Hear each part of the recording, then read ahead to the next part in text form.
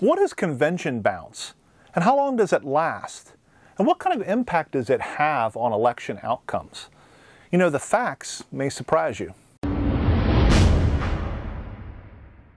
A convention bounce is the surge of support a presidential candidate receives after their political convention. And what usually happens is they do polling before the convention and after the convention. The surge of support, or lack of it, is usually then reflected in the polls. In 1964, the Gallup organization, one of the longest standing polling organizations, was the first one to study convention bounce, and they studied the 1964 Democratic Convention of Lyndon Johnson. So, here's what you need to know. Fact.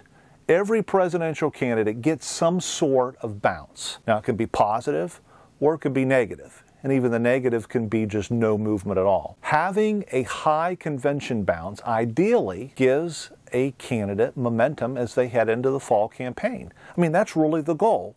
They want to get the big mo, which is big momentum. One of the earliest candidates I can think of that got the big mo was George H.W. Bush in 1988. He got a 6-point bounce from his convention, which then put him in a tie with Michael Dukakis in the polls, who had really been leading consistently in the polls up to that point in time.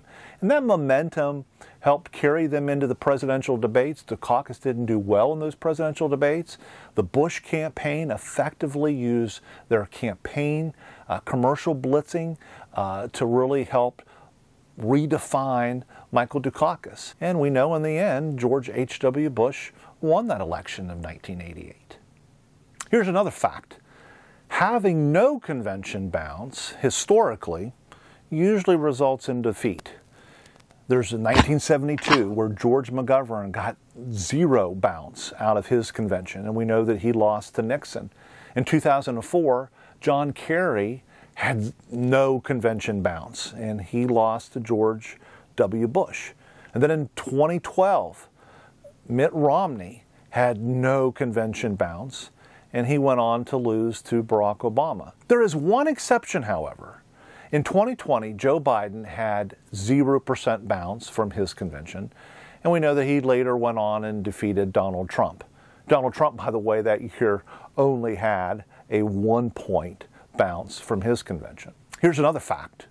Having a higher convention bounce than your political opponent is not a sure sign of victory in November. You know, the biggest bounce that we've had yet was in 1992. Bill Clinton walked out of his convention with a 16-point bounce, which gave him momentum running into that fall election. We know that he ended up winning that election. But the second highest bounce we've ever had recorded was in 1980. Jimmy Carter walked out of his convention with a 10-point bounce after the convention. But we also know what happened that fall. Ronald Reagan won in a huge landslide. He ended up getting 489 electoral votes to Carter's 49. If we go back also and look, we see that 6 times throughout history, from 1964 up until about 2016, that the losing candidate had a higher post-convention bounce than their opponent. So you can see there that there's no assurances if you do have a higher convention bounce than your opponent that you're going to win. Here's another fact. Political convention bounces, on average, are short-lived. The average political bounce is 5 points at best in national polls. And they say that usually after 2 weeks, the polling simply reverts back to pre-convention levels. So, the big question was, what kind of impact does convention bounces have on election outcomes? And the answer is, they really don't historically. They're just a snapshot in time. Hey, if you like what you saw today, you actually learned something, you got value from it, hit the like button for us. And if you haven't joined our Prez Politics family yet, hit the subscribe button now. Hey, if you like what you saw today, check out our other videos on our channel. I guarantee you'll love them.